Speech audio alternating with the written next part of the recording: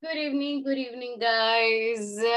So happy Tuesday. How are you? How you doing? Is everybody doing great? Are you okay?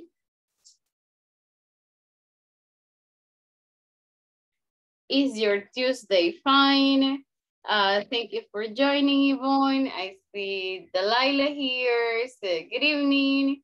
Mr. Reyes, great to see you. Hi, Jonathan. How are you? Jorge, great to see you too. Juan, good evening. Sylvia, great to see you. Good evening. So I hope you're doing fine. Joel, Hi, good teacher. evening too. Hello, how are you? Good evening, teacher. Good evening. Fine, you, teacher. I'm okay, I'm doing fine. Oh, your voice ya se escucha un poco más clara, so I'm glad to hear that. Okay. So Thank you, how are teacher. you guys? ¿Todo bien? ¿Tuvieron un buen martes? Is your Tuesday all right? Is your Tuesday going fine? So, ¿ya descansaron? ¿Ya cenaron, guys? Did you have dinner? Yes, teacher. Kind of Caesar, good evening. Great to see you. Okay, great. Gracias por la asistencia, guys. Thank you so much for your attendance. Thank you, Catherine, for joining too. And well, we get started today. Session number 2. Vamos a trabajar con nuestra sesión del día 2, right?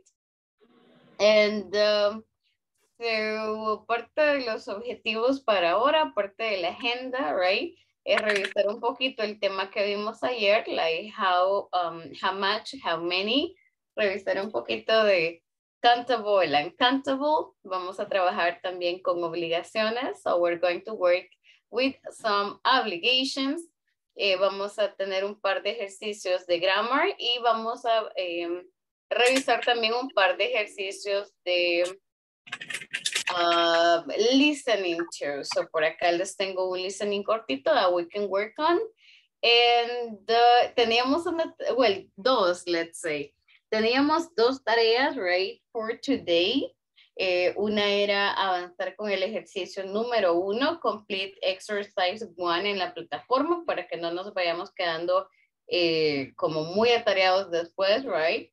And the other era traer 10 adjetivos, bring 10 adjectives que los describan, that describe your personality.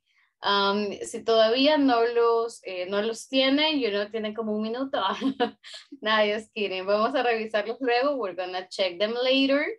Vamos a compartirlos tú para que trabajemos pronunciation y podamos hablar de nosotros. O vamos a ir agregándolo, right, como algo adicional para que lo vayamos trabajando.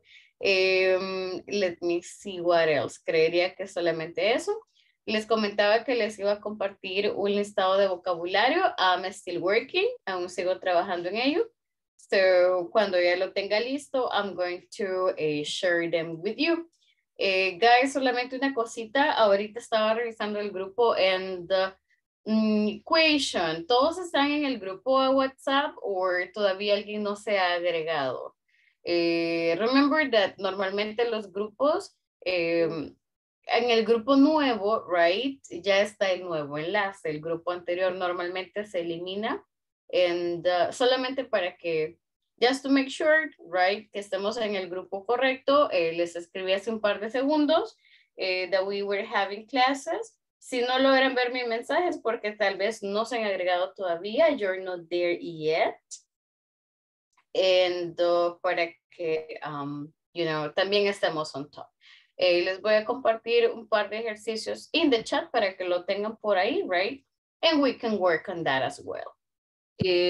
So, guys, let's get started. Vamos a iniciar el día de ahora. Les voy a tomar asistencia en un par de minutos. I'm gonna go over attendance later para que podamos, start working on the topics for today. So, I have a little exercise for you.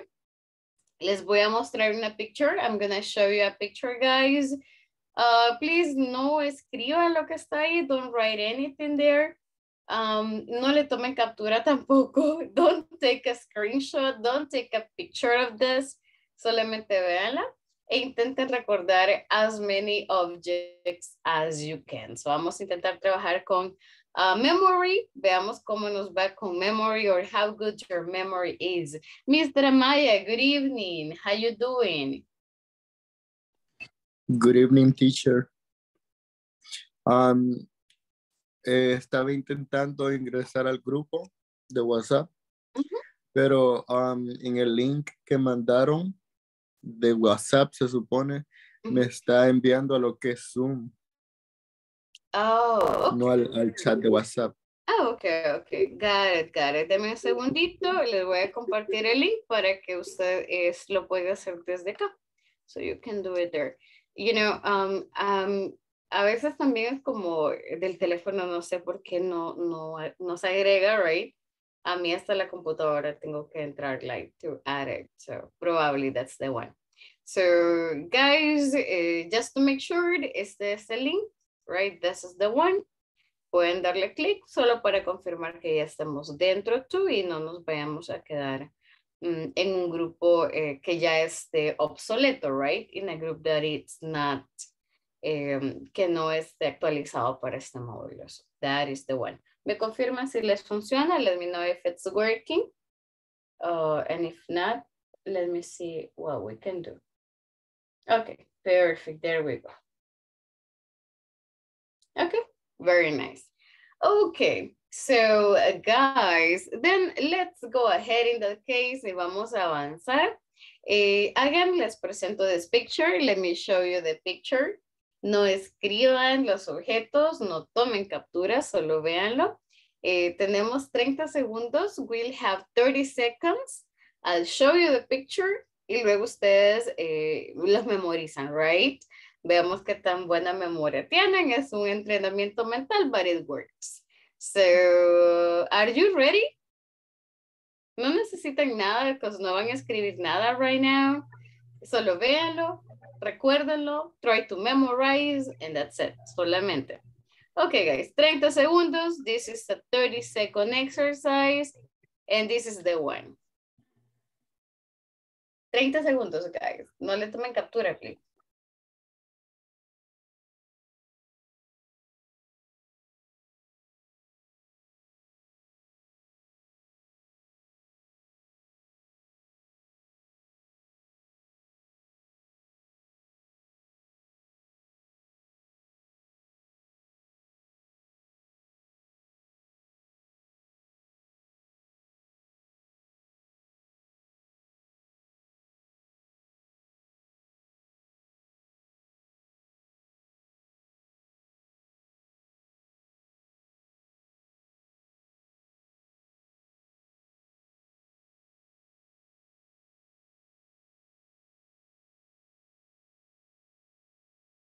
Okay, guys, and time is over. So, ahora sí, I'm going to give you 1 or 2 minutes, okay? Now, intenten recordar qué objetos habían. Try to remember what it was over there. And ahora lo pueden escribir. Now you can write them down. So, ¿qué recuerdan? What do you remember from the picture? Solo como un reminder. Como vamos a describir objetos, so we use there is, a, or there isn't cuando hay uno, when we are talking about one object. Si vieron que habían varios de algún objeto, alguna categoría, we use there are. Y ayer practicábamos write a few, practicábamos some, practicábamos a lot of, so podemos utilizar all of those expressions as well. So, se los dejo por acá como reminder. Guys, tenemos 2 minutos. We have 2 minutes. Veamos qué tantos remember. Let's see how many you can remember.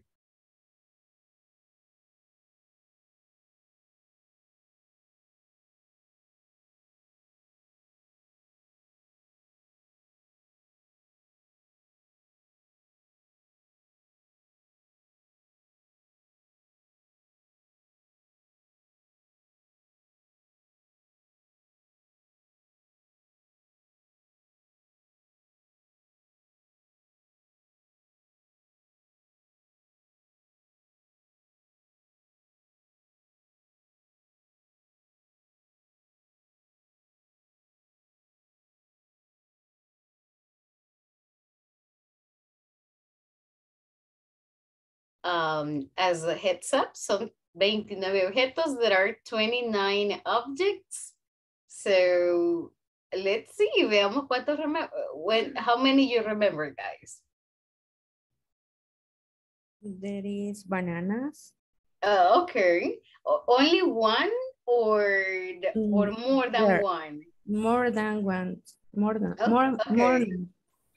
So there are like a few, hay poquitas, there are a few, there are some, hay algunas o hay muchas? Like how many? Some. Okay, there are some bananas. Okay, there are some bananas. Thank you. Silvia, right? Yes, teacher. Hi, nice meeting you. Ah, Okay. nice to meet you. All right. I'm sorry, Cesar. Please go ahead. There is a hair. A hair. Oh, this one. Oh, okay, okay. There is a little heart. Okay. There is a lion. There is a lion. All right. There is There is a crook. There is a pencil. Oh, okay. So there is a pencil, a lion. Yes. There is a scissor. They are water. Water. There is a kettle. Ah, kettle. Okay. Do me a favor, Jorge. Can you put There it is in a the kettle. chat? Okay. Can you put that word? Can you write the word in the chat, please? Creería que esa palabra es nueva para algunos. Probably will be new for some. But yeah, there is a kettle. Okay. Okay, thank you. Perfect. Okay. What else, guys? There is a frog. There is a frog. Okay. There are some masks. There are some mats. Two. Okay, there are two mats. There is a cheese. There is a sofa. There is a There sofa. is a butterfly. There is a pet house. Oh, a penthouse. Okay, I'm sorry, Yvonne. What was that? There is a cheese. A slice of cheese. Oh, cheese. Okay, Yes. there is a slice of cheese. Okay, a small one or a big one? There A is small? a scissor, teacher. There are dishes, yeah, teacher. There are, Jorge? Dishes? Dados? Oh, okay. Well, de hecho, esa palabra no are. tiene plural. Yes, but no Okay. tiene plural. Es un Okay, poquito there are. raro. So, Okay. usamos la misma. Ajá, there are Dice. dice. There are Exactly. dice, okay. There are dice, yes. No, no. Esa es una de las excepciones, let's say, to the rule, because no tiene plural. Okay, Karen, tell us, Karen. There is a cup of coffee. There is a flower. There is a dinosaur. A church. There is a telephone. There is a telephone too. Okay. Sylvia, please go ahead. I think I missed you. There is a water. Teacher, two. Yes, I get to. Okay, wait. So let's clarify that. how There is a it? question mark. There is a question mark. So are you like Silvia Stella or Silvia Inés? Oh yeah, I think I'm gonna go for that. So, okay, Silvia Inés, let's go with you and then let's go with Silvia Stella. Okay. There is a watermelon.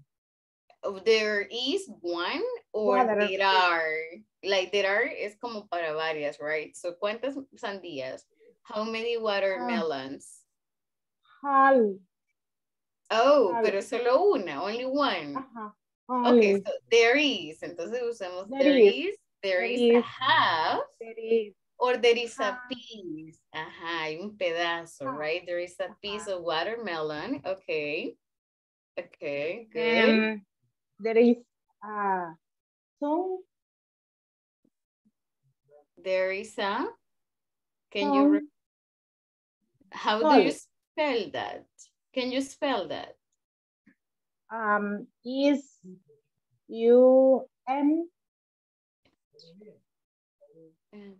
Como el sol? Sol? Okay, there's a sun. Okay. There is Well, en este caso, como pieces. no lo podemos pluralizar al sol, so normalmente podemos utilizar como some, podemos usar there is some sun or sunlight, right?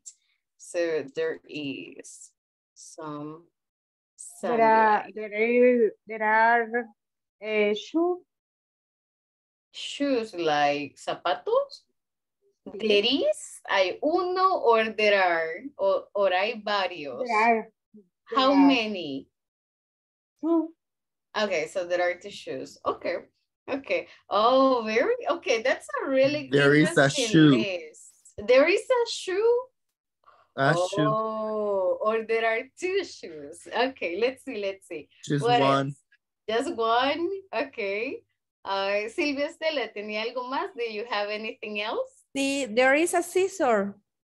Okay, very interesting. Scissor, algunas palabras en English son como de dos en dos, you know, a pesar que se vean individuales.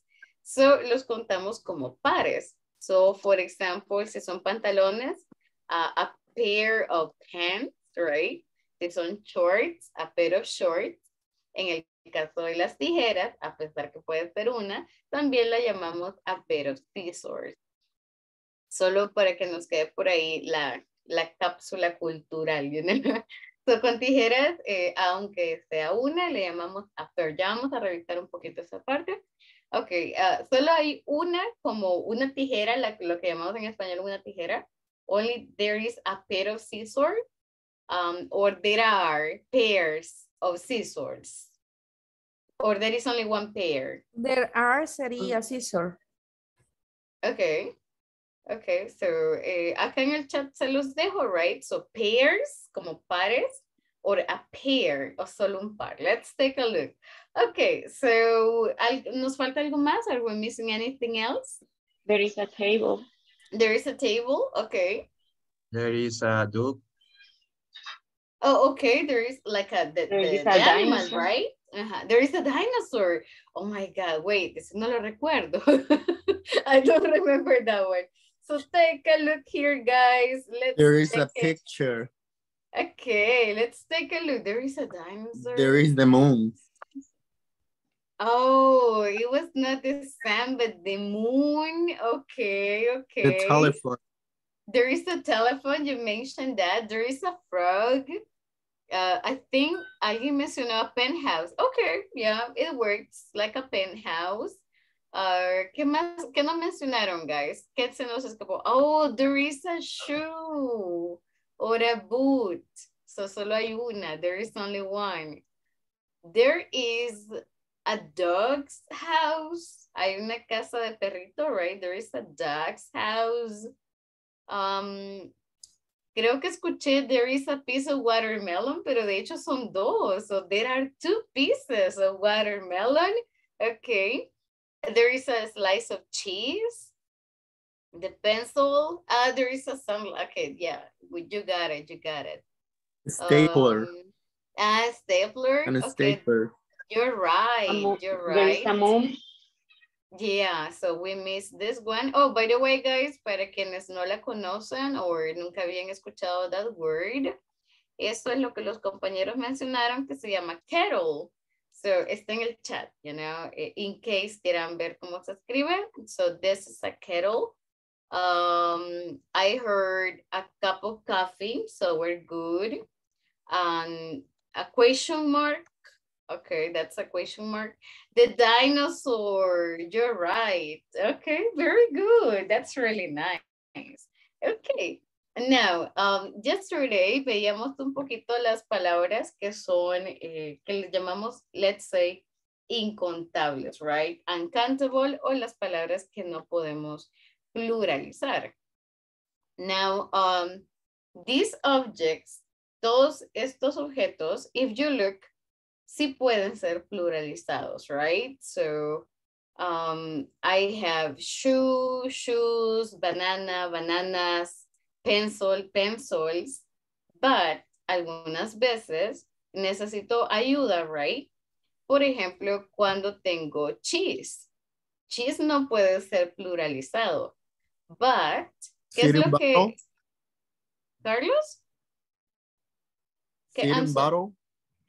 Oh, a feeding bottle. Yes, we got a feeding bottle here. So, Is countable. the feeding bottle, yes, pero la leche no. But the milk Okay. is not. So, voy a pedir ayuda de algunas palabras, right, para poder contabilizarlo. So, cheese, por ejemplo, como no puedo contabilizar un queso, dos quesos en inglés, no se puede agregar ese. Lo que hago es lo que los compañeros decían. So, a slice, right? A slice of cheese, como una rebanada. So, si fuera pan, por ejemplo, sería lo mismo, a slice of bread. And, ¿qué más? Watermelon, right? So, no son dos sandías, son como los pedazos.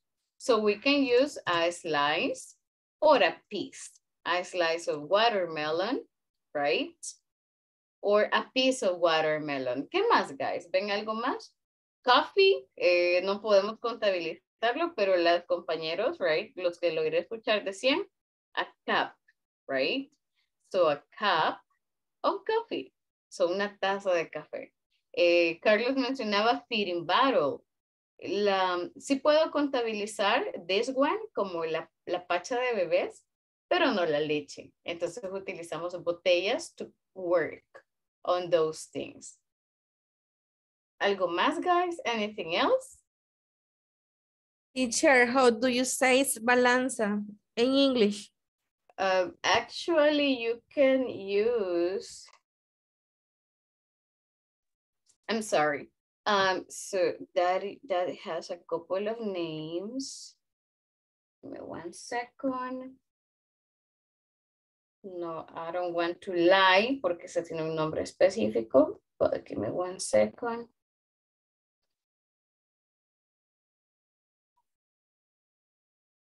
Let me just take a look.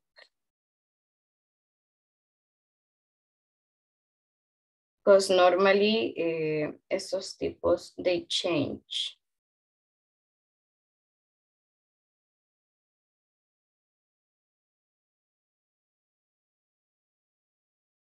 Las que son pequeñitas, las que solo nos subimos, por ejemplo, se llaman scales. But this one, let me check.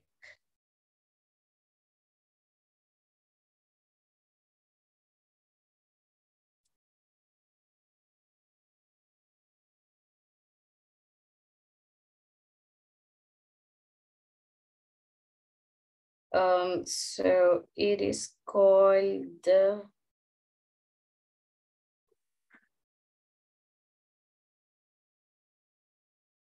Give me 1 second.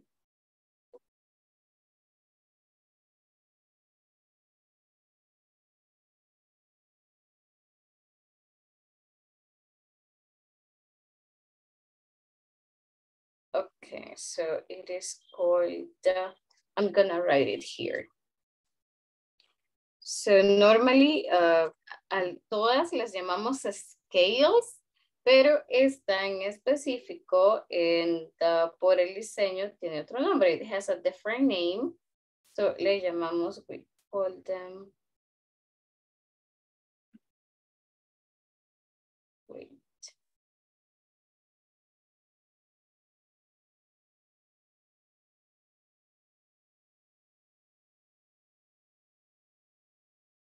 Yeah, we can call them gold scale.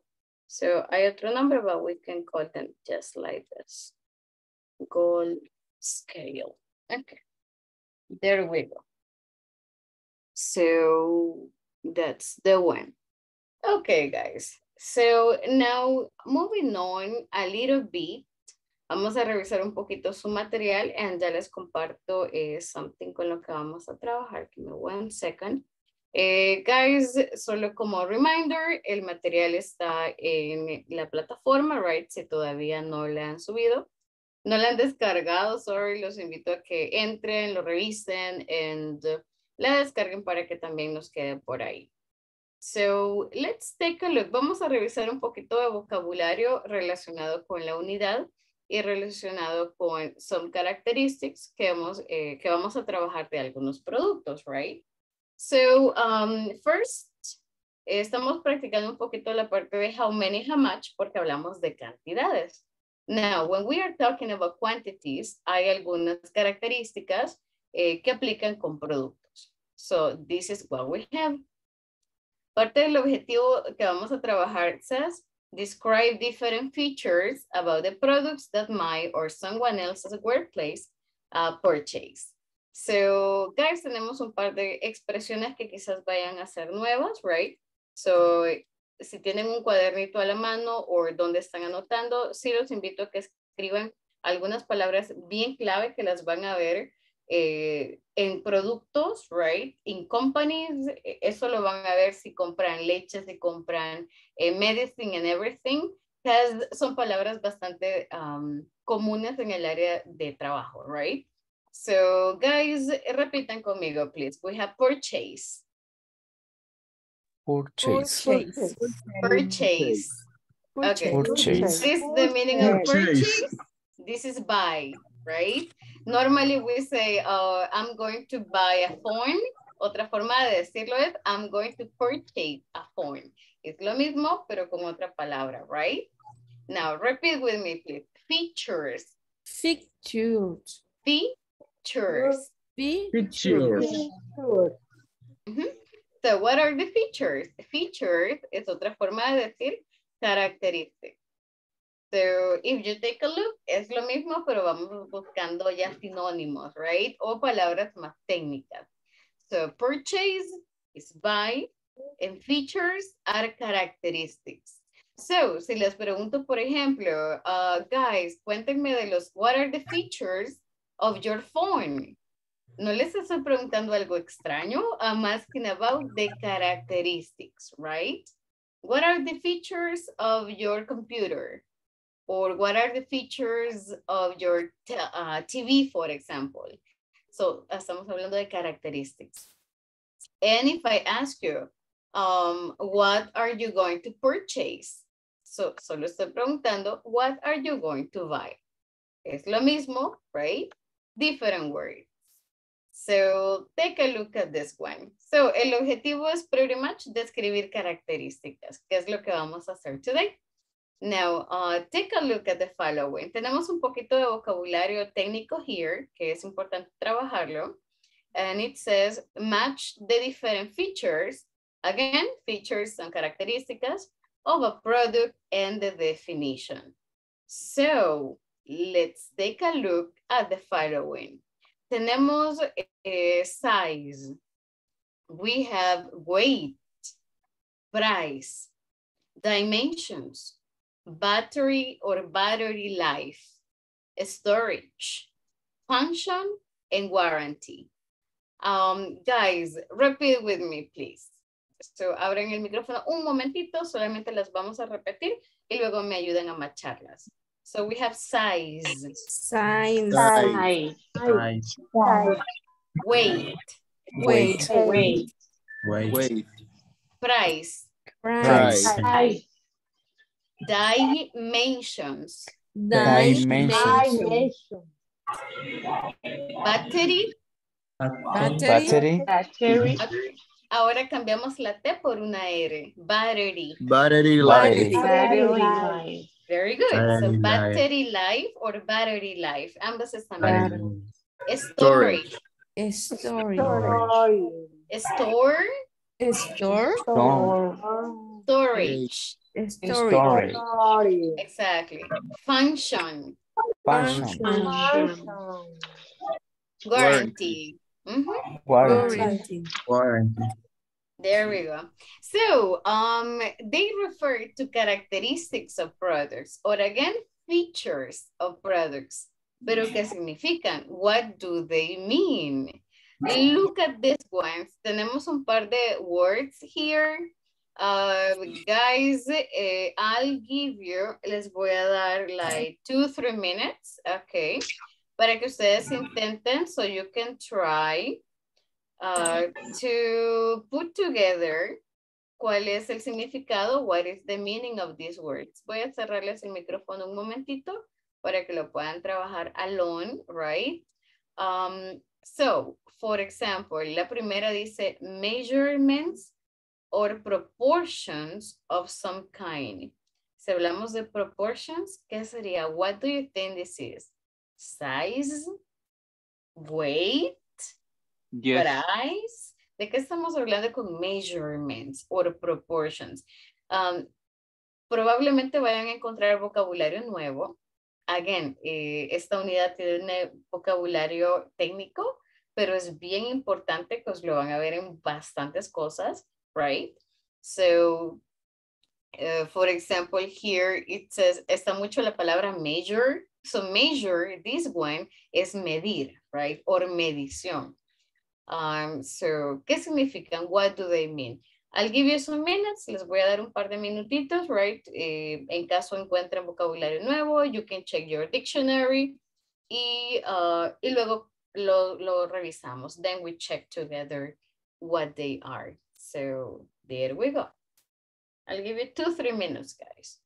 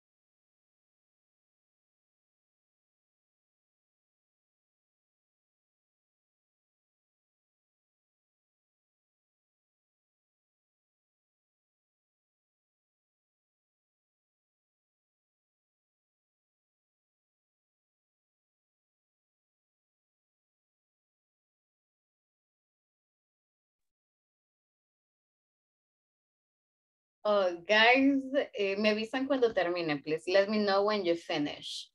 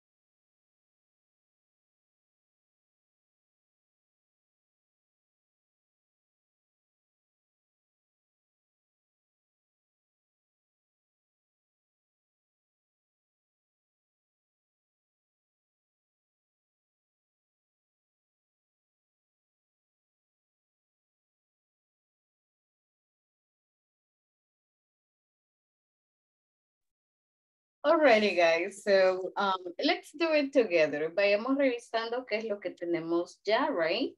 And completemos el resto juntos. Let's complete the rest together. So help me, please, with the missing letters here. So let's start with the easiest.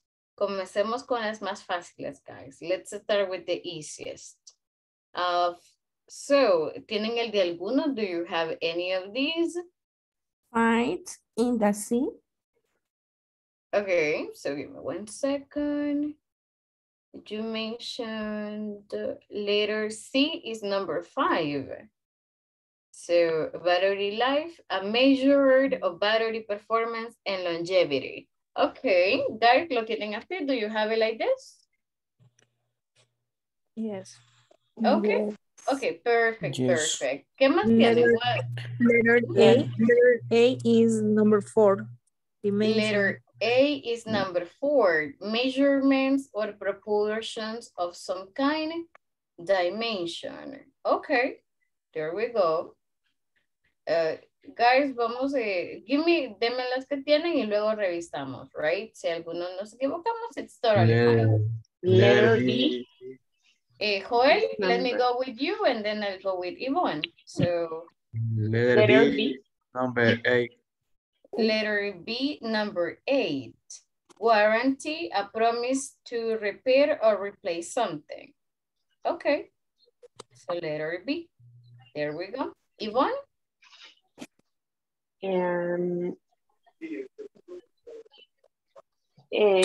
Letter D is number 1. I think dimension or magnitude. Okay. Size. Already. ¿Qué más tienen, Letter guys? E. Letter E. Number 6. No. Sí, 6. Okay, the space available for retention storage. Okay.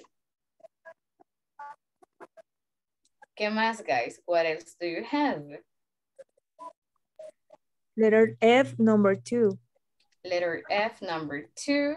Weight, a body mass, or the quantity contained. Okay. ¿Qué más tienen, guys? What else do you have? Price, G. number 9. Price is letter G. I'm sorry, Sandra. Letter G is number? 3.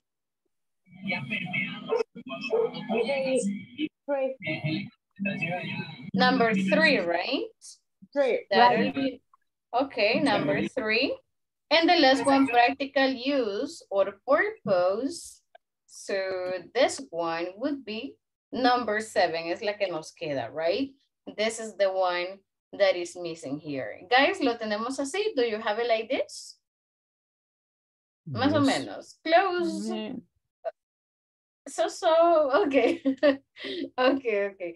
Actually, ya vamos a revisar. We're going to check it because todas estas expresiones en vocabulary lo vamos a ir trabajando, right? Today, actually, vamos a trabajar un poquito esta parte. Now, let's take a look at those. Solamente confirmando that we got all of those.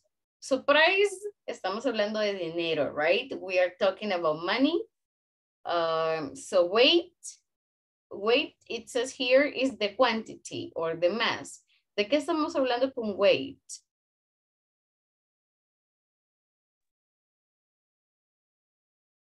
What is the meaning of weight? Peso. Okay, so that is weight, right? So we have grams or we have pounds or kilos, right? So we have storage. So it's perfect, the space available for retention. Pero ¿qué es storage, guys? What is this?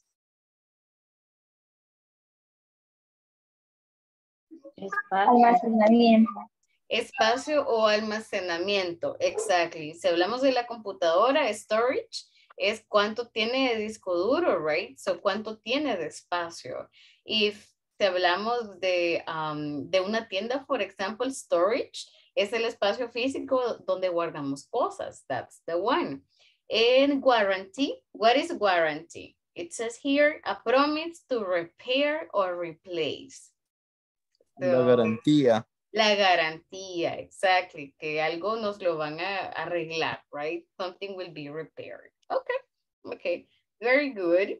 So, ¿preguntas con el vocabulario here or estamos bien? Are we okay?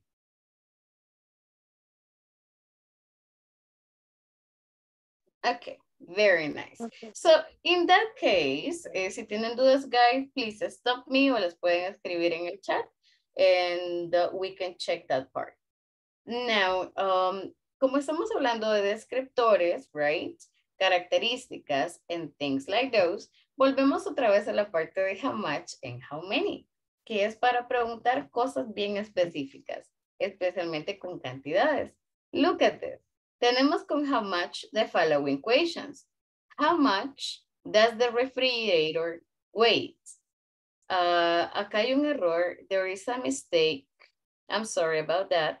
Please, en su material, quítenle la S, no la lleva. So, how much does the refrigerator weigh? Acabamos de ver la palabra weight, right? ¿Cuánto pesa? How much does it weigh? We have, how much does it cost? Guys, question 2, ¿qué estoy preguntando here? ¿Qué quieren saber? What do they want to know? El costo. The price of something. The price, exactly. How much does it weigh? How much is the warranty? ¿Qué quiero saber? What do I want to know? How much? How much is The the warranty? time. The time, okay. The time, right? O hasta que también puede ser en dinero. Si tiene alguna, I don't know, alguna garantía monetaria too.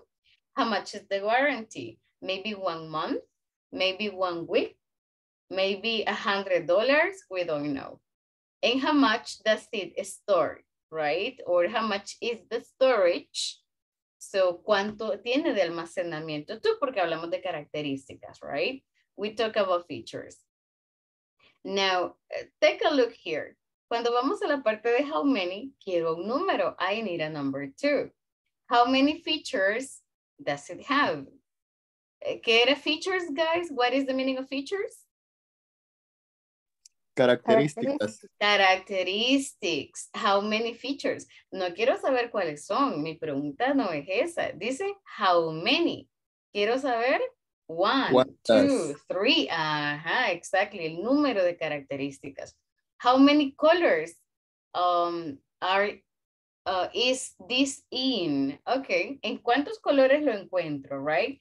How many colors is this in? Red, black, like 5 colors, 2 colors, etc. How many functions does it have?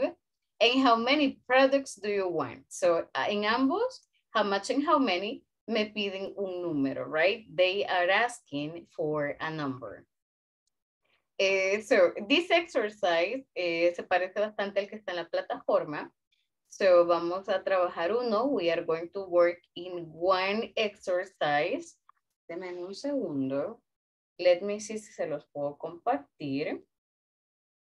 And vamos a trabajarlos. We are going to work in them, but in pairs. Wait a second.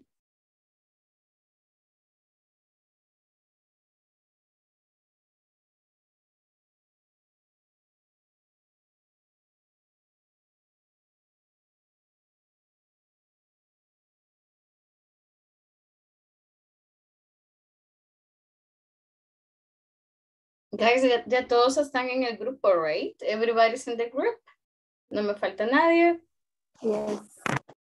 Perfect, perfect. Okay, so give me just a second.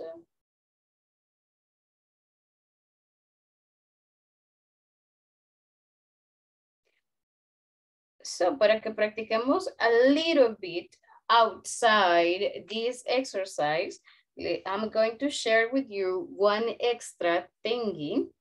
So, give me one moment. It's not working. Hold on a second. Y lo vamos a trabajar en We're gonna work it in groups. So just give me 1 second.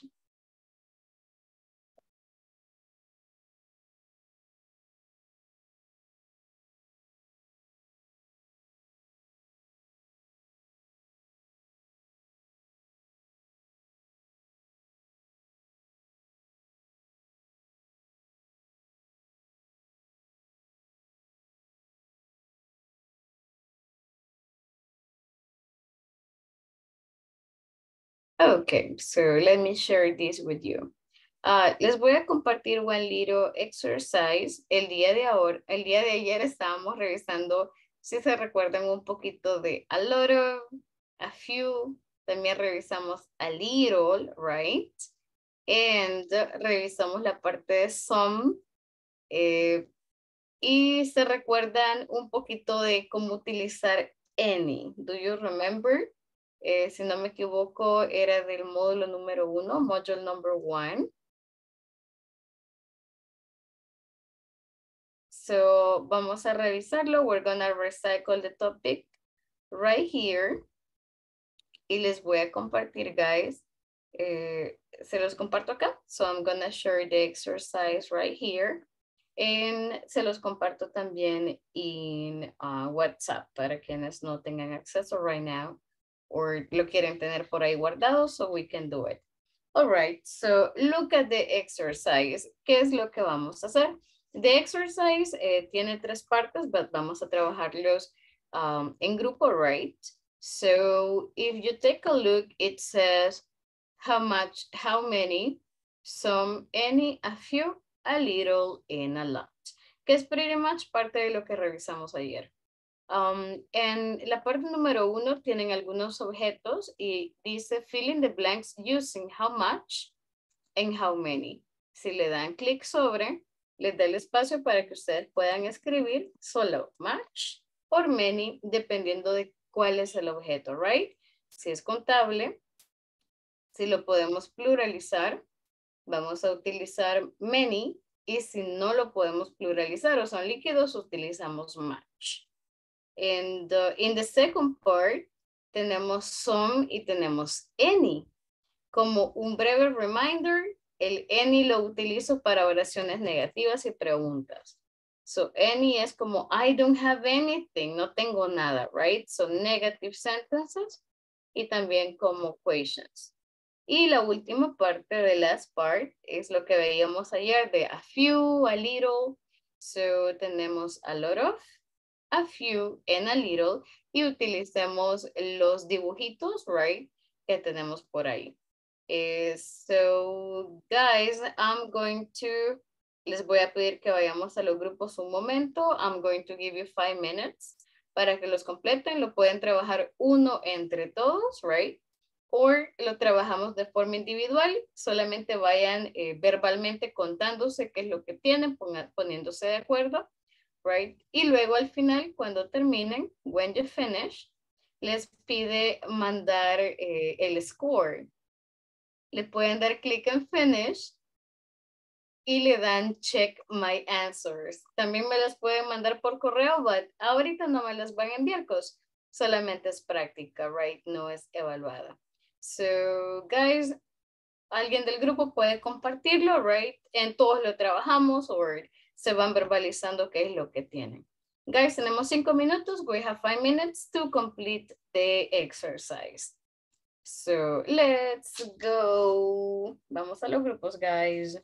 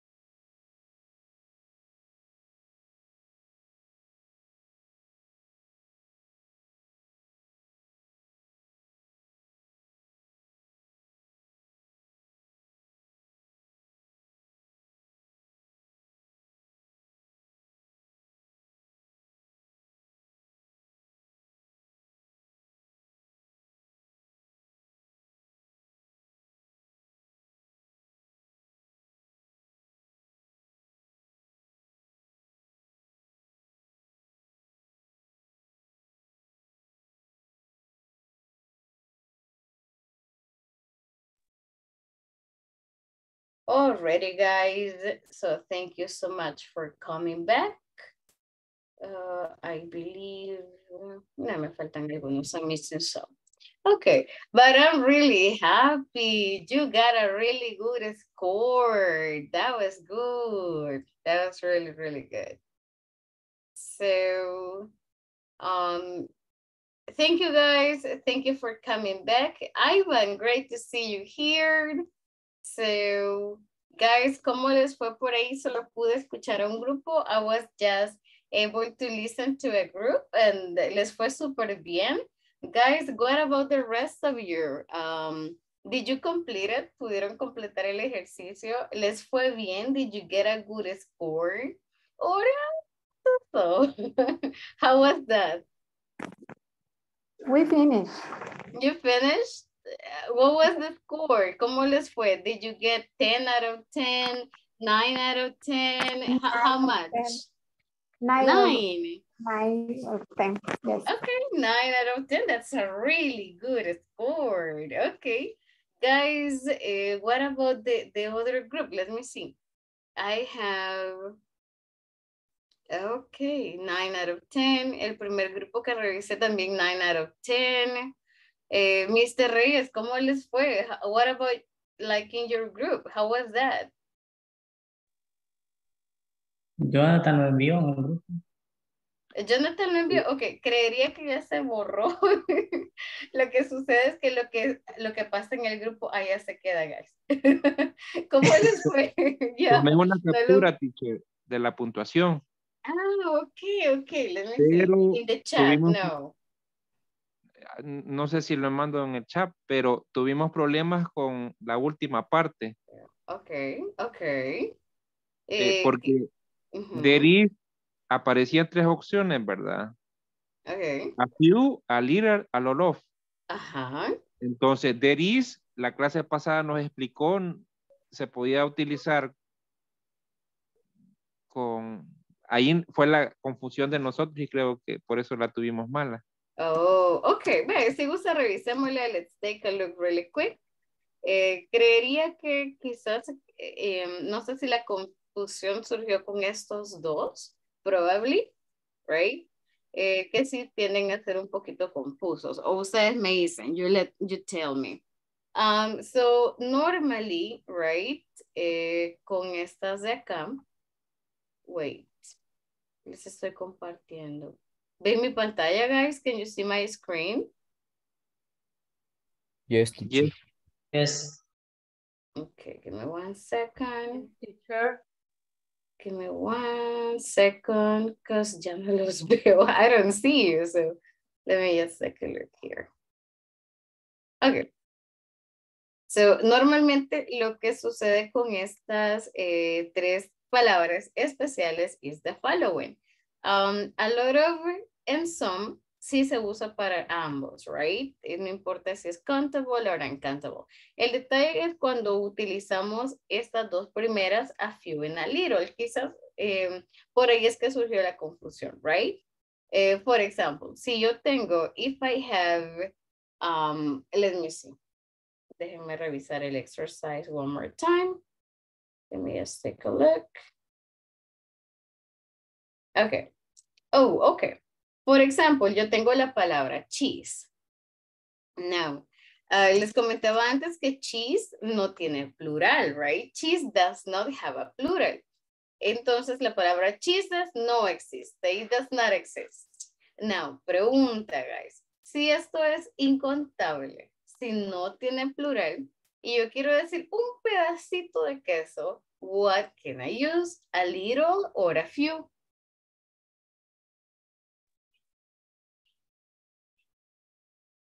Equivóquense, that's fine. It's okay to make mistakes. Porque nosotros le pusimos aquí. Ay, como le pusieron que no era. Muy buena lógica, I like it. Okay, exactly. Cuando son incontables, utilizamos a little para uncountable words. So, creería que esa fue la confusión. So, vamos a escribirle acá, uncountable, para que les quede por ahí. So, a little. Por ejemplo, yo puedo decir, tengo un poquito de dinero, les decía. So, I have a little money. porque no puedo contar, no puedo pluralizar la palabra money. Tengo un poquito de queso. I have a little cheese, right?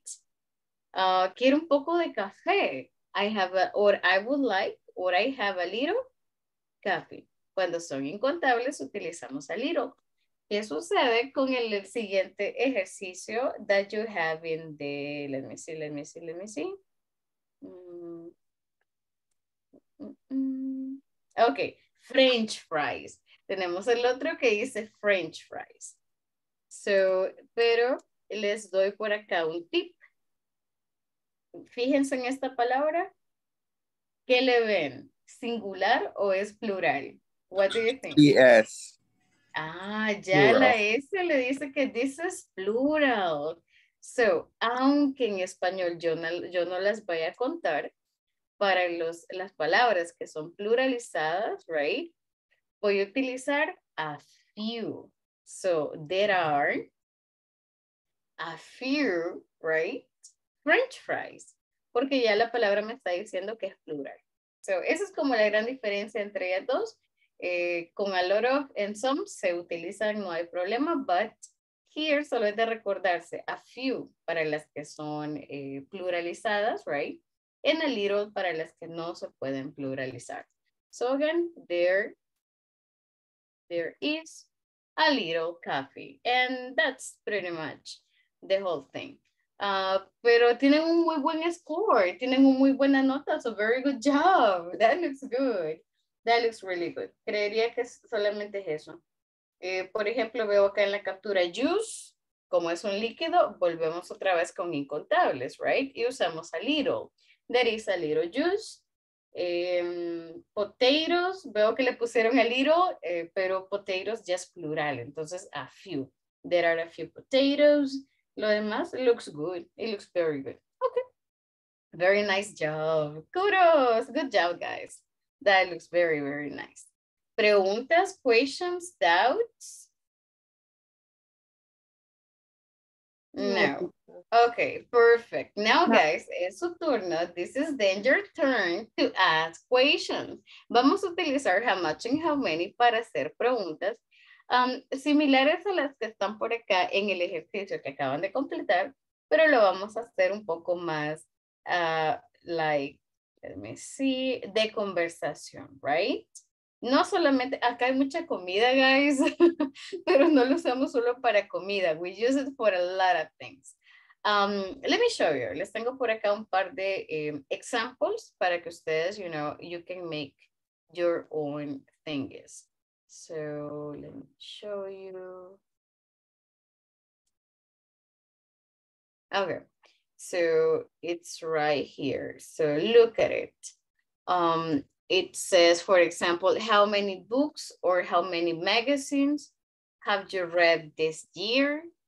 How many hours a day do you sleep every day? Guys, how many hours a day do you sleep? ¿Cuántas horas duermen? How many hours a day do you sleep? Juan Antonio, 10, 10? No, 6. 6, okay. I was like, what? Guys, how many hours? ¿Cuánto duermen? How many hours do you sleep? 8 hours. 8. It's dependent. Oh, okay, 8. How many hours do I sleep? I sleep like 6. 5. I sleep 6 too. Yeah, I sleep like 6, I think. 5? Oh, okay. ¿Quién duerme menos, guys? Who sleeps less? Solo viernes, teacher. Ah, no, pero eso porque quieren. Juan Antonio, ahí vea si no se conecta a la clase viernes. Adelantando here. No, okay. So, if you take a look, cuando pluralizo, utilizo how many, right? ¿Cuántas horas? Quiero saber el número. Here we have, how many calories do you consume every day? Again, calories, solo fíjense que la palabra lleve S, ya es plural, entonces how many. Para plurales, how many. How many hours a week do you spend on work? Guys, ¿cuánto trabajan? How much do you work? 44 hours. 44 44 hours. Okay. Yes. Okay. Ni un minuto más. Not even one more minute. Mejor menos y no más. Yes. Okay. ¿Alguien trabaja más? Do you work more than 44? ¿Qué haces jugando este juego? No. ¿Nadie hace tiempo extra, Cesar? No. Yes. No. You Me do. quiero. Yes. Well, okay. How many hours do you work on? And depend. Mhm. It's for 44. Are you 44? 44, but I tengo horas extra. Oh, yeah, you have OT. You Pero have no overtime. es que depende si reportan o no algo durante la noche. Entonces, Okay. no es es siempre. siempre. Okay. So OT, we can call it OT or overtime. That's las horas extra, right? Okay. No. I think I work like 54 or 64, I think. So yeah, that's too much. Okay. Next one, look at this one. How many hours do you spend on video games? So again, la pregunta no obligatoriamente no va a ser solo how many hours, podemos irlas variando, but vamos a intentar escribir de ambos tipos, right? How many and how much. So how many people do you live with, right? Again, solo quiero saber el número, no exactamente quiénes son. How many cups of coffee, right? ¿Cuántas tazas de café? Como no puedo contabilizar el café, utilizo cups of coffee. How many weeks do you take vacation every year? So, guys, let's do the following. Creemos 5 preguntas, solamente 5. Let's make 5 questions using how much and how many, right? How much. Y luego utilizamos do you. Con how many es la misma idea. How many. Se los escribo de esta forma para que sigamos la estructura, right? Y luego le agreguemos el resto. Do you. Ok, ¿qué voy a escribir en esos espacios que hacen falta? ¿De qué estamos hablando? For example, how much money do you have with you right now, right? ¿Cuánto dinero tienes ahorita contigo? Or how much water do you have with you? Or how much, I don't know, caffeine do you have with you? Solamente vamos a irle cambiando. Si fuera how many, con how many necesito la palabra en plural. Por ejemplo, how many pupusas do you eat, right? How many slices, cuántas piezas, how many slices of cake do you normally have? How many pieces of chocolate do you eat every day? Or how many hours? Puedo utilizar how many hours, cuántas horas, right? O cuánto tiempo, how much time. So how many hours or how much time.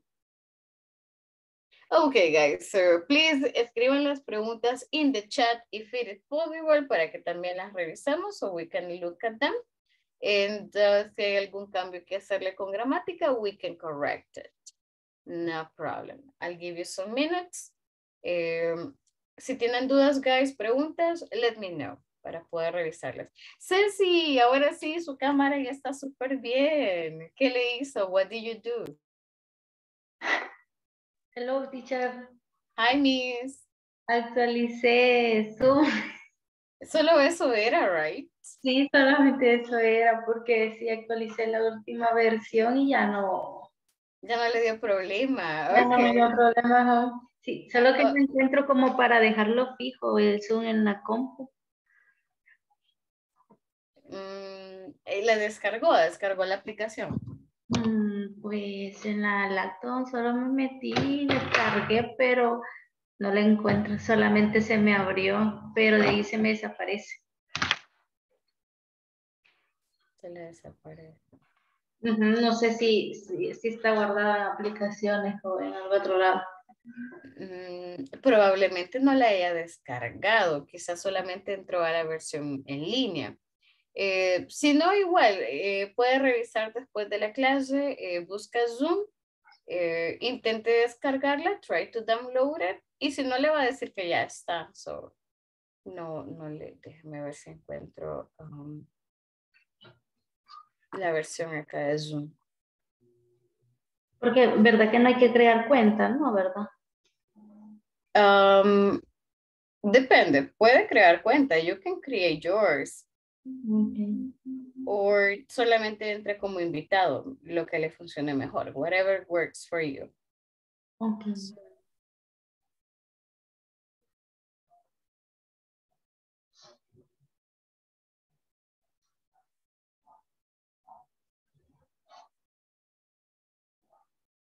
Le dejo por acá el link.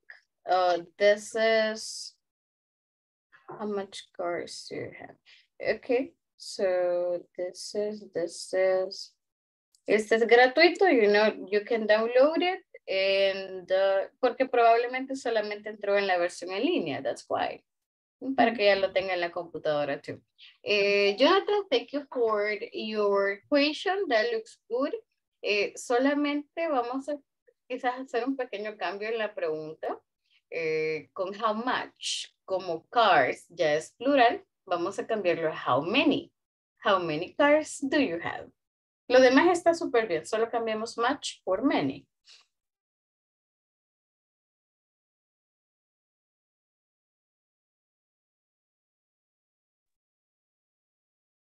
Okay, so how many people live in San Salvador? Really good question. How many people live in San Salvador or in El Salvador? We are a lot. How many times do you eat a day? Okay. How many pieces of pizza do you eat? Okay, that looks good, Dalila. Looks really good. También en vez de pieces, podemos utilizar la palabra slices. En pizza es súper válido. Como la rebanada, right? Slices.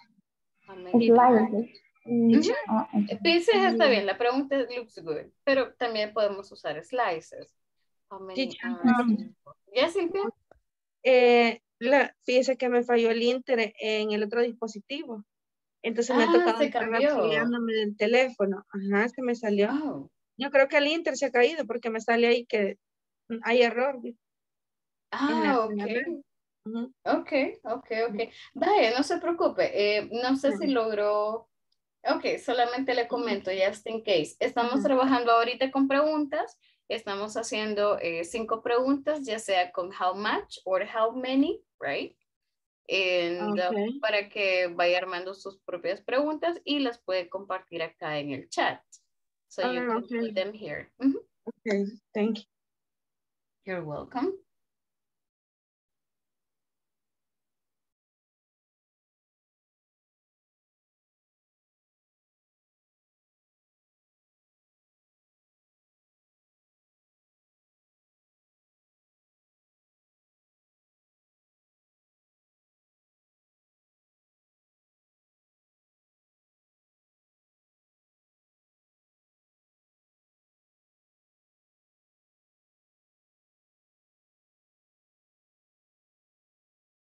You're supposed to write 5, pero si quieren escribir más de 5, no hay ningún problema. No problem at all.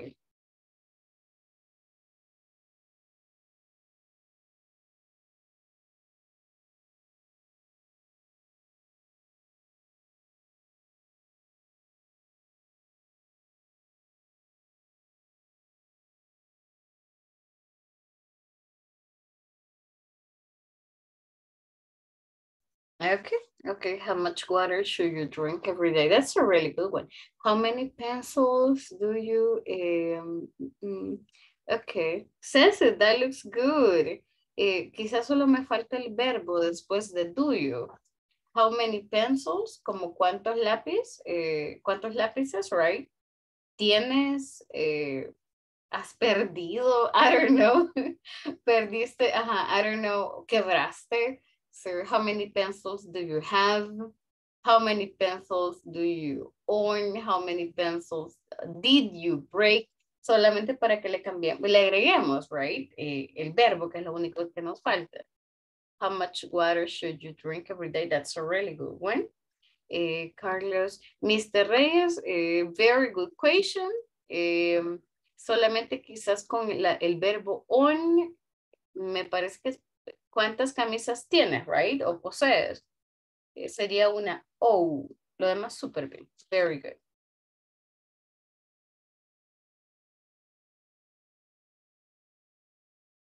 Okay. Oh, Yvonne, that's a really good question. How much milk do you put in your cereal? How many watches do you have? Oh, I don't have any watch. That's interesting.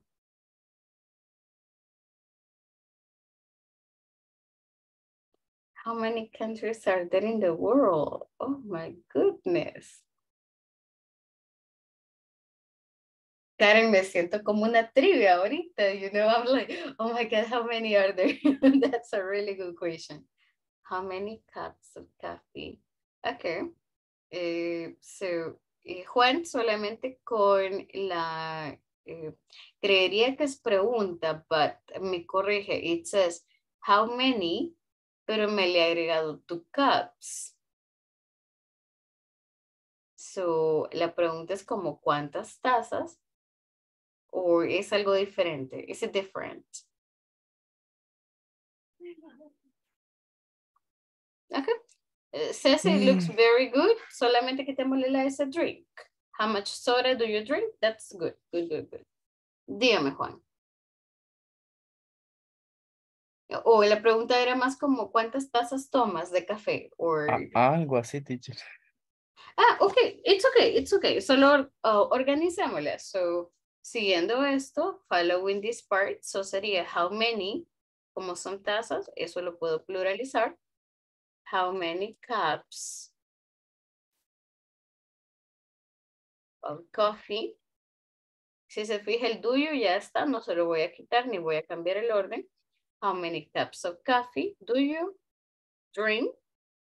Do you prepare? Y usted le agrega el verbo que quiera. How many cups of coffee do you, ¿cuántas compra quizás? How many do you buy? So acá le ponemos el verbo, right? Here we have the verb. So, it looks good. Solo es de ordenarlo. Looks good. Ok, teacher, gracias. How many books do you read in your free time? How many slices? Okay. Jorge looks very good. Solamente con el spelling de slice. So, se parece mucho, but it's with C. Lo demás, super bien. Looks good. How much pizza do you have? I'm sorry? No, it's okay, teacher. It's like, yeah. Lo que pasa es que slide también es una palabra. It's a word too. Pero para evitar confusión, you know, slide puede ser una presentación o como esto, lo de PowerPoint, es un slide. So, just to clarify it. Okay, so Sylvia, I'm checking yours. It looks good. How much glass? Okay, how many shoes do you have? Okay, number 3, it's good. How many shoes do you? Me le falta el verbo. Do you have? Do you buy? Do you sell? How many kilometers do you travel? That looks good. Now, con la número 1, como hablamos de cups, hablamos de tazas, cambiamos el match por many. How many cups of coffee do you? Y me falta el verbo. Agréguemele el verbo to, please. En la número 2, how much glasses, como ya tengo la palabra glasses de vasos, cambiémosle también el match por many. How many glasses of water do you drink? Lo demás está bien, looks good. How much money do you earn in Fortnite? In Fortnite se refiere como a la quincena. or Fortnite, el videojuego? I'm confused now. Ah, okay. Yes, solo vi Fortnite and I was like, Free Fire. okay, looks good. How much cheese do you eat? Okay, looks okay. How many glasses of wine do you drink? Okay, very good, guys. I really like your questions. Algunas quizás son un poquito sensibles, las que llevan la cuestión de dinero, right? So, guys, no es necesario que den una respuesta real. Invéntenselo. That's totally fine. So that looks good. Okay, people, so we are going to go really quick. Vamos a ir a los grupos un momentito, right? Vamos a entrevistar a los compañeros. We're going to interview your classmates, haciéndole esas preguntas de how much and how many. Remember, las preguntas no queremos o no pedimos detalles, solamente queremos un número. Pero claro, eso no significa que me voy a quedar 2, 3. Puedo dar más información. If I ask you, how many cups of coffee do you drink? ¿Cómo responderían, guys? How many cups of coffee do you drink every day? I drink two cups of coffee. Okay, deme más detalles. Give me more details. I drink 1 cup of coffee every day. Okay. Because only in the morning because it's better for me. I wake up. Okay, very nice. So guys, todo lo que podamos agregar, todos los pequeños detalles importan, they are essential. Agreguemos, you know, podemos agregar because, podemos dar razones, podemos agregarle but, si queremos decir como, pero tomo mucha agua. So I drink 1 cup in the morning and I drink 1 cup in the afternoon. I put a lot of sugar in my coffee. Agregarle todo y si no tienen como mucho que agregar, invéntenselo. Because remember, la idea es practicar inglés y agregar todo eso, esas cositas de vocabulario que ya podemos, right? So guys, interview your classmates. I'll give you some minutes, right? Para que podamos entrevistarlos. I'll give you 5. Por ahí los veo en un momento too. No es necesario que escriban las respuestas. Don't write the answers, but intenten dar respuestas largas. Den detalles, give a lot of details. Guys, tenemos 5 minutos. We have 5 minutes. Let's go, please. Let's practice. Hagámoslo full English, please. No Spanish. And then we come back. So let's go.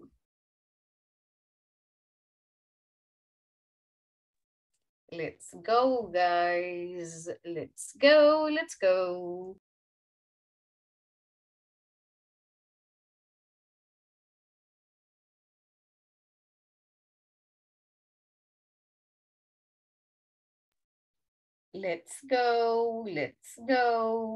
So, Joel, let's go. Jonathan, let's go. Ivan, let's go.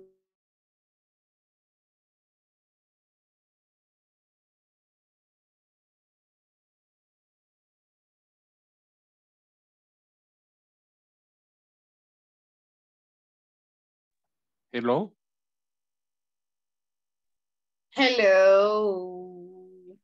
Hi there. So, ¿me confirma si puede entrar al grupo? Please let me know if you can access the group. Okay, teacher. ¿Está en el teléfono? Are you in your phone or in the computer? In the telephone, teacher. Okay. So, in your phone, váyase a la parte izquierda, so go to the left, y le va a aparecer un cuadrito. Solo dele, lo selecciona y eso es todo. Le va a mandar al grupo. You'll go to the group. Donde dice salir, ¿verdad? No salir, no, wait. No dice salones. I have a problem to the internet. Oh, it's not working? No. Oh, that's so bad. It's really bad. Okay. It's a problem. Okay, I get it. Well, in the meantime, so mientras los demás regresan, let me practice with you. It's totally fine. I'm going to use some of the questions. Oh, no. Let's do the following. Ask me. So ask me some questions, the ones you made.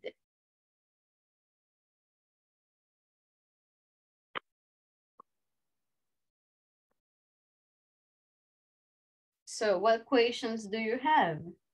Oh, how many? Mm-hmm. How many?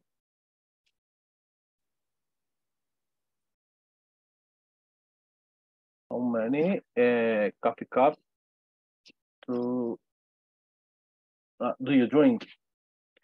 Okay. So normally I just have 2 cups, 1 or 2 cups of coffee.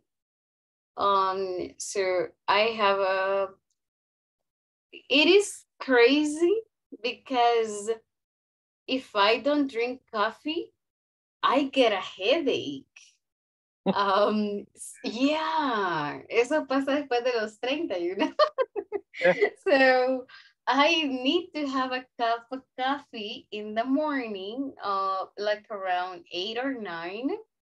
And sometimes 1 is okay, but sometimes I need a second cup of coffee in the afternoon, like around 2 or 3. But that's it, like 2 or 3. What about you? I drink on the day 2 cups of coffee, milk.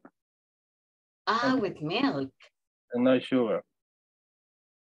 Oh, okay. Okay, like American coffee. Yeah. But with milk.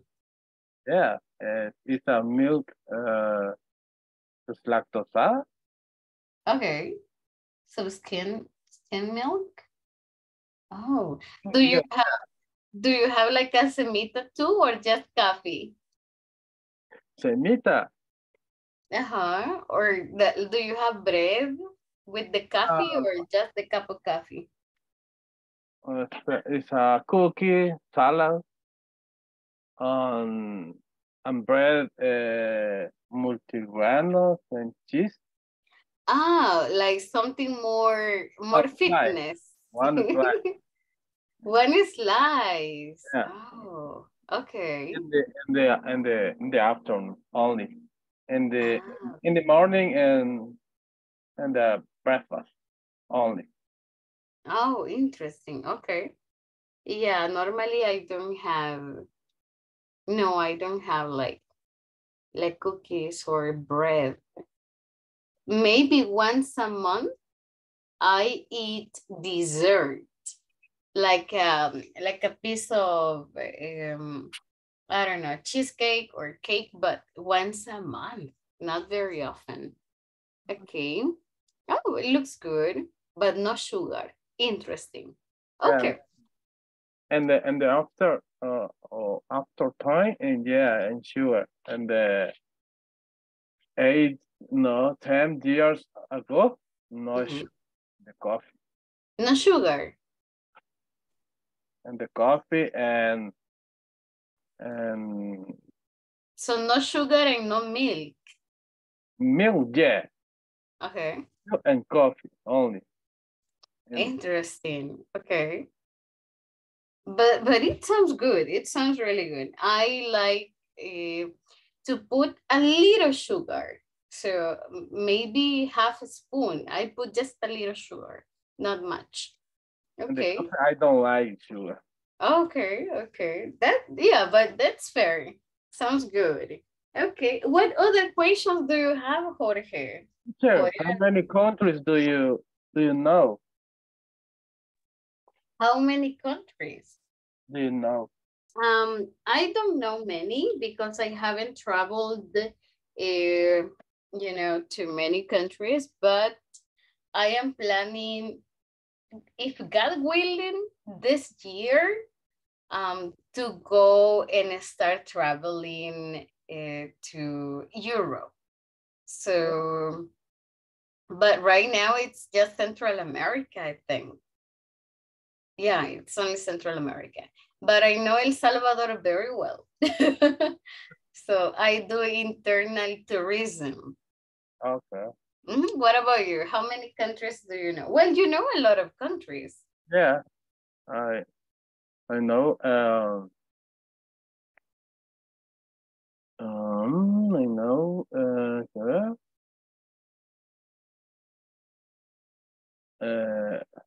Central America, Central America, country, and United States. Four estados, states sería, A state, yes.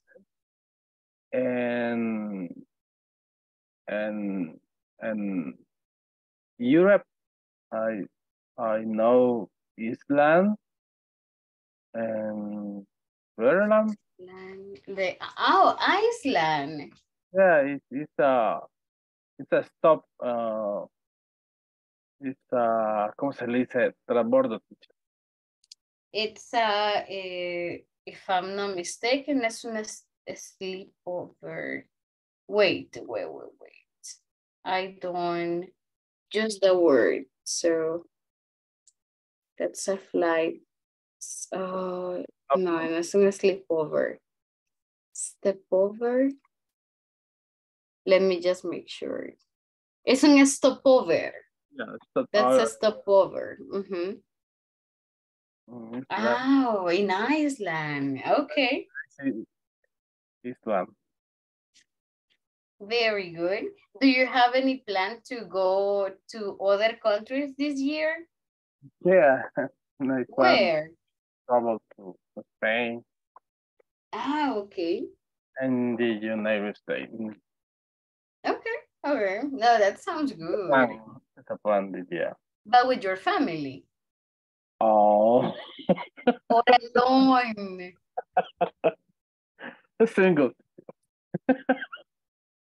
Oh, but your parents, your brothers, your sisters? I'm a boss. Only. No, como sería, teacher. Depende de mi hermano que se vaya conmigo. No sé cómo sería. Oh, ¿cómo? Wait, ¿qué quiere decir? What do you want to say? Es con mi hermano, yeah. Oh, okay. So you can use I may travel. So I may travel with my brother. Okay, I make my travel. Yes. Hi, Ivan. How are you? Hi, teacher. How you doing? Me I'm alegra sorry. verlo de regreso. No worries, it's okay. Lo está sacando el Inter. Sí, está bien malo. No se preocupe, quédese acá, no se vaya al grupo, like stay here. Estamos practicando con Jorge, you know, por la misma situación, because internet is really bad. But it's okay, we can practice. Okay. So, ¿en qué momento salió, Iván? ¿Logró hacer las preguntas? Did you write the how much and how many questions? Sí, las preguntas las hice las 5. Tanto how many, how much. Vaya, perfect. Si gusta. Ya estaba en la sala cuando me sacó. Y cuando lo sacó. Ok. Sí. Vaya, si gusta, revisemos las que no había preguntado todavía. Let's check the ones that are new. Y las practicamos acá. We practice them here. Okay. So, what do you have? ¿Qué preguntas tiene? What questions do you have for us? How many squares do you have with you? Okay, so how many? How many hora, ¿cómo se dice? Hours? Hours, okay. Hours. How many hours? Work. Do you work? Okay.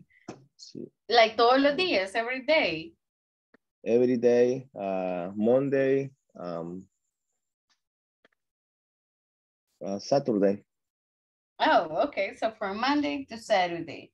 Okay. Yeah. So Jorge, how many hours do you work a day?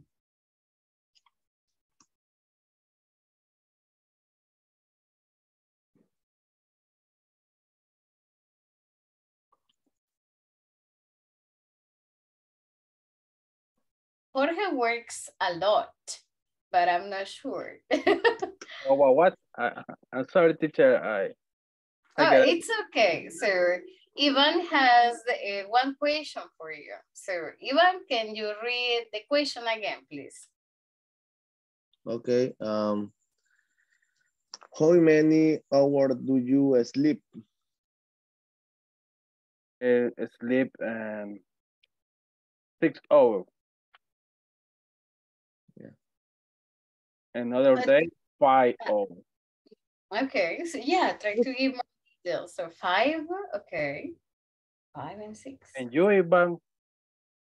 And you 6 hours. 7 hours. Okay, so between 6 and 7. Okay, so nice. That sounds okay, I think. I think it depends, because sometimes when I have, okay, I really love series. I don't like movies, but I like series. So cuando estoy clavada, guys, when I am stuck with a series, I sleep like 2 hours, 2 or 3 hours. That's bad. But normally I sleep like 5 or 6, I think. What about you? ¿Se quedan jugando? Do you play video games at night or watching TV? Favorite. Facebook. Okay.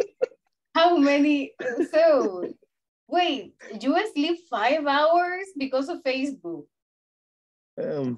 So. ¿Eso se queda en el Face hasta noche? After classes? ¿Cómo le puedo decir? Después question, hago las preguntas como a English. Pretty sure hour, media hora más o menos. 30 minutes? Yes. Okay, so 30 minutes. Wait, so termina las tareas, you finish the English homework, and then you stay 30 minutes, 30 minutos. Yeah. Okay, got it. Oh, no, pero no es mucho, entonces. You go to bed at 11, se va hasta las 11, around 11. Yes. Okay. Teacher, y in my case, no sé si suena bien eso. Since I have children, I change my sleep schedule. Since I have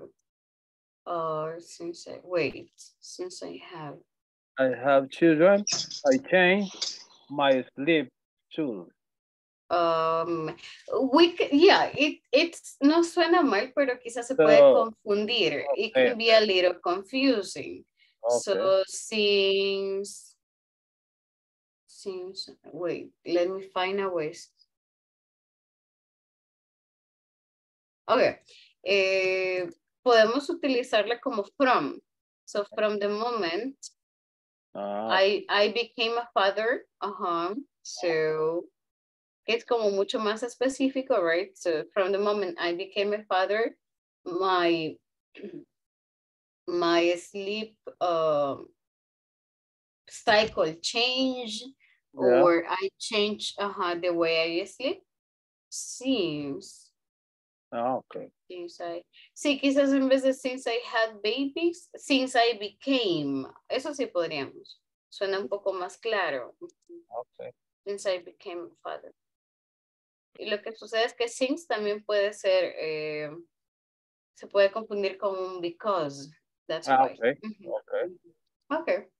Okay. Oh, but that's a really good point. So when you became a father, like everything changed. Yeah. It's the sleep is changed completely. It's a responsibility. I get that. All right. Hi guys. Thank you so much for coming back. So How did it go? ¿Cómo les fue? ¿Pudieron practicarlo? ¿Tuvieron dificultades respondiendo a alguna pregunta? Did you have any difficulty? No? Everything good? Yes. Okay. Well, only have a question about one question para hacer la estructura de una pregunta, si es la cuestión. Oh, okay, perfect. Dígame, tell me.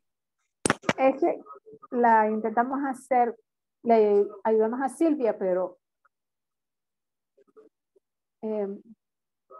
sí. Cuando es breakfast for buffet, okay. How much or how many do you eat for breakfast in the buffet? Okay, that's a super valid. Como estamos hablando de comida, right, y quiero saber qué tanta comida, la palabra comida nunca lleva S, se considera siempre uncountable. Entonces, como es uncountable, la pregunta sería, how much? How much? Puedo dejarlo solo como, how much do you eat? How much do you eat in a buffet or in all you can eat, for example? Or puedo agregarle la palabra comida. How much food do you eat in a buffet? How much do you eat in a buffet? Ambas son súper válidas y se comprenden, right? That's a really good question, guys. How much do you eat? ¿Cuánto comen en a buffet or in all you can eat? A little? Do you eat a little or do you eat a lot? It depends. It depends. It depends on what? On the food, on the day. Depende del hambre que uno Del hambre que uno acaba. Wait, okay, wait. I got another question then. How many? Imagine that you go to all you can eat, right? So we're talking about all you can eat. How many slices of pizza can you eat? So how many is like the maximum? How many slices of pizza do you eat or can you eat? Ya con hambre la pizza entera. Sin soda. 8? Like 8? 8. 8 slices? Okay, 8 slices. That is your maximum. Guys, what is your max? How many slices can you eat? Like pizza, we're talking about pizza only. 6. 6. Okay, so 8, 6. Girl. 3. 3. Okay. 3 or 4, depends. 3 or 4. 3 pizza. Okay. No, 3 slices of pizza. Right? Yeah, creo que he comido 4. Y ya mi estómago was like, no, I don't want anymore. Yeah, so 4 is my max. I don't like pizza that much, you know. Okay, now let's change it. What about pupusas? Like, how many pupusas? Imagine you're super, super hungry. How many pupusas can you eat? Like big ones. 9 or 10. 9 or 10? Okay. Las que venden en el centro, dice. No, de esa. Pero son ¿Tú sabes cómo la docena? Son pequeñas, son diarios small. Okay. So 9, 10 pupusas. Guys, how many can you eat? 4. 4. Oh, that's not, okay. 4. Ya con hambre, teacher, creo que ya como las 7, creo yo. Okay. So you get to say, Dalila, how many do you eat? 3. Okay. But like, eso es lo máximo. That's the max you can eat. No. 4 and 5. 4, okay, 4 or 5. Guys, váyanse a caminar un día, vayan a subir un volcán, you know, y regresen find pupusas y y me cuentan cuántas se comen. Because De revete el trote. 3 or 4. Pupusas locas. Ah, no, pero esa ni una, you know. So I don't eat. La mitad es... I went to, ¿dónde es que venden? Wait. Este lugar que está en la vista panorámica, the Café Santa Cruz. I went there hace años, you know, a long time ago. Pero pensé que las pupusas eran pequeñas. I thought they were small. Guys, creo que me comí una and I was full. And I don't know, you know, but sí estaban ricas, pero eran demasiado grandes. They were like too big for me. So, yeah, that is my max. That was crazy. Pero era, se supone, una loca y no estaba muy cara. It was not very, very expensive. So, interesting. So, you tell me about that. Okay. Guys, super good job. Muy buen trabajo con la parte de how much with how many. Now, vamos a hacer un breve comercial here. We're going to do a little bit of a commercial.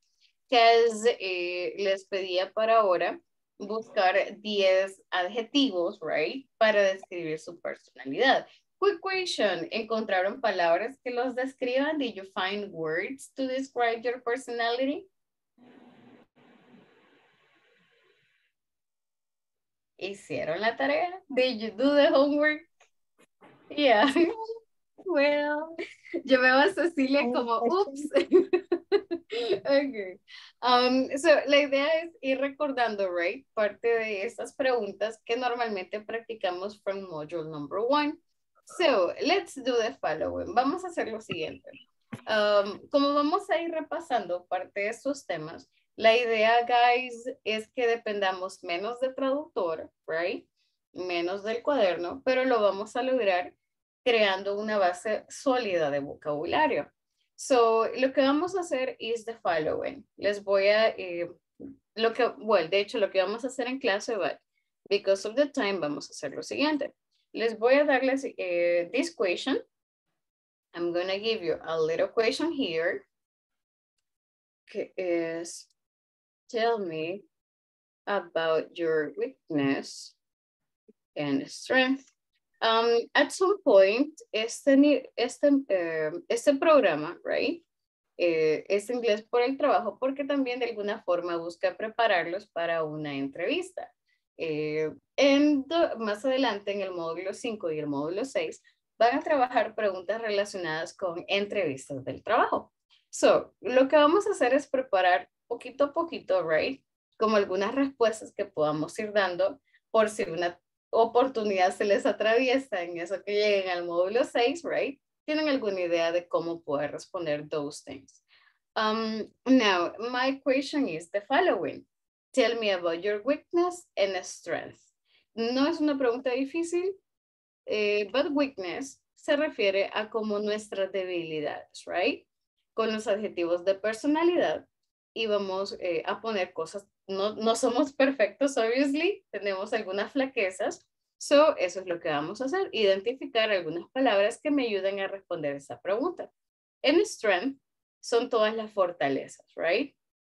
So, les pedía 10 para ahora. I was asking you for 10 adjectives, but it's fine. Si tenemos 3 positivos, 3 negativos, that is good, that is really nice. But lo que vamos a hacer para mañana, guys, es intentar responder la pregunta con información. So, for example, ¿qué tienen por ahí? Díganme un adjetivo, give me an adjective de los que encontraron, que los describan. Hello. Jealous. Helpful. Oh, serious, le escuché jealous. Okay. So, de celoso, right? Serious. Okay, serious. ¿Qué más, guys? Helpful. Helpful. Yvonne? Careful, dynamic. Careful, dynamic. Okay. Oh, voy a utilizar eso. I like this one. Okay. So, tengo, obviamente sería strength, right? Es una fortaleza. Now, como voy a describirlo, ¿cómo puedo ejemplificarlo? ¿Qué detalles puedo dar con esto? I am helpful or I am a helpful person. Pero denme un ejemplo cómo yo puedo indicar, you know, o ejemplificar que soy una persona que ayuda.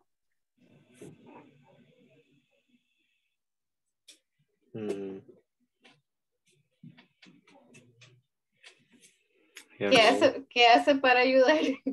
So what do you do? Helpful es como servicial, right? So guys, ¿cómo lo explicarían?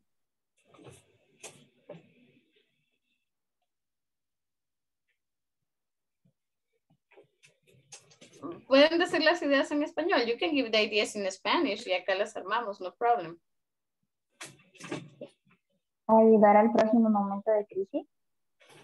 Oh, ok. ¿Qué más? Ayudar en la casa. Ok. Todos esos son buenos ejemplos, right? So lo que vamos a hacer es, con ese objetivo, vamos a intentar ir ya dando más detalles, right? So, I am a helpful person. Podemos utilizar because para conectar ideas. Because I help my friends. I've helped my coworkers for exactly. Yeah, there you go. Because I help my friends and co-workers with their problems. Okay. So, with their problems. Uy, ¿qué pasó? With their problems. Okay. Entonces, si se fijan, ya estamos dando más detalles. So, eso es lo que intentamos lograr y eso es lo que nos ayuda a crear más vocabulario, más fluidez en everything. So, pueden escribirlo, you can write the answers. Pueden ustedes tomarse el tiempo para escribirlo y luego lo decimos. So, alguien dijo por ahí, ayuda en la casa, also. Como también, right, also, I help in my house. Oh, perfect, there you go. So, ya tenemos la respuesta. Guys, esta tarea, this one, se las voy a dejar para el día viernes. This is going to be for Friday. Para que tengan tiempo de pensar en sus weakness, all right, en sus debilidades, en sus fortalezas. Y puedan también encontrar una forma. Si ven acá, no hay palabras difíciles, no hay palabras nuevas. Eso significa que con el vocabulario que ustedes ya tienen, podemos crear algo bien bonito, right? Y no necesitan buscar palabras bien rebuscadas.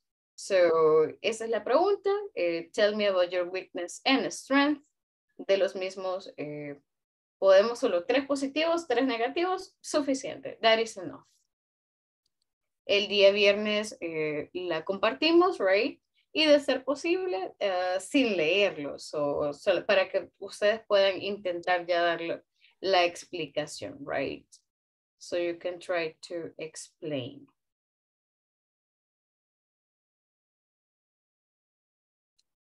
Now, guys, oh my goodness, unfortunately, el tiempo no nos alcanza. Time is never enough. So we gotta go. Pero eso nos queda para el día viernes, right? Para que lo puedan empezar a trabajar a su ritmo. So whatever works for you. Guys, antes que se vayan, solamente les tomo asistencia. Me ayudan con su camarita un momento, please.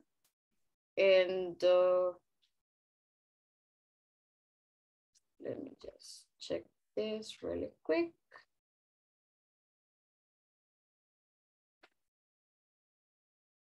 Yes. Hola, hola. Consultita, yo Dígame. entré a la clase a las 8:16 porque venía del trabajo. Entonces, no le pude avisar porque venía manejando. Ok. Gracias, Miss. Gracias por comentarme. Ok, so originalmente con ISSSS nos da una especie, digamos un rango del tiempo de conexión que debemos presentar. My recommendation, guys, es si tienen alguna situación, si están trabajando or something is going on, no, siempre conéctense, you know. My recommendation is conéctense, me escriben en el chat like, Me solo voy a estar como oyente, right? Or estoy trabajando, pero estoy escuchando. And that is totally fine.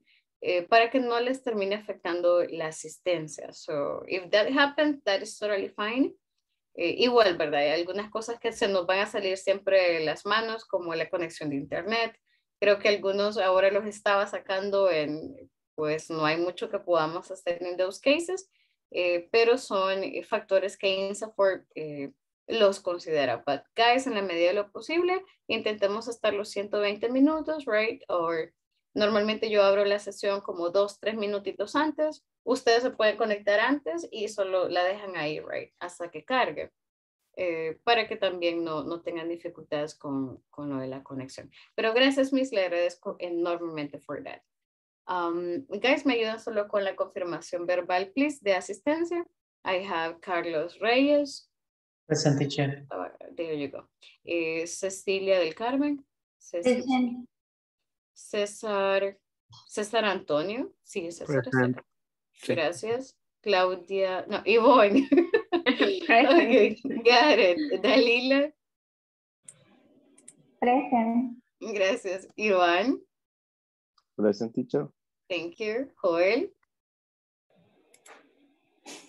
Present, teacher. Thank you. Jonathan. Present, teacher. Thank you so much. Jorge. Mr. López. Present, teacher. Thank you so much. Juan Antonio. Present. Perfect. Juan Carlos Jovel. Here. Carlos, there you go. Okay. Karen is there. Thank you. I have Catherine.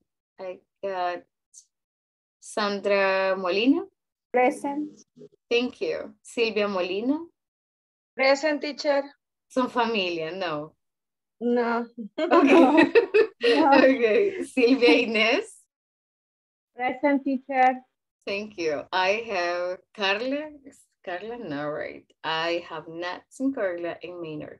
Okay, guys. Thank you so much.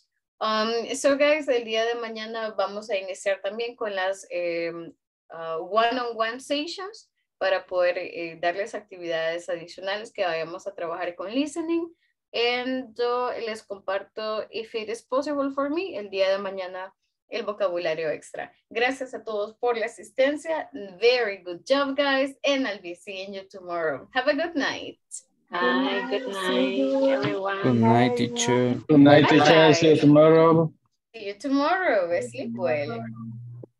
Thank you. See you tomorrow, Miss. See you tomorrow. Have a good night.